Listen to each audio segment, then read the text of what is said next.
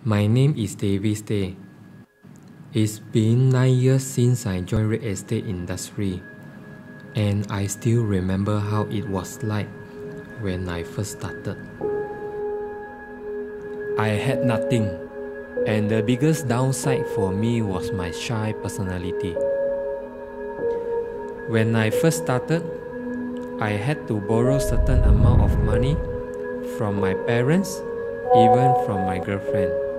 But since then, everything changed. It was difficult, but I told myself I have to work even harder. And I did, because I know I couldn't let anyone down. So I always make sure I finish my tasks, be disciplined, and never let any opportunity slip through my fingers.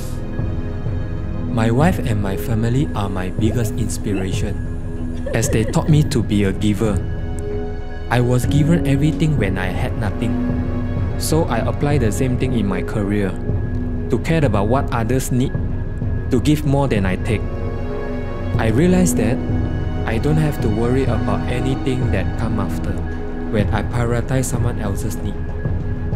Because people are happy when you know their needs, and they are willing to do anything for that. I wouldn't call this a strategy, because it is something that is more than precious, that I have learned and taught by my loved one, and it truly benefits my whole life to live as a giver.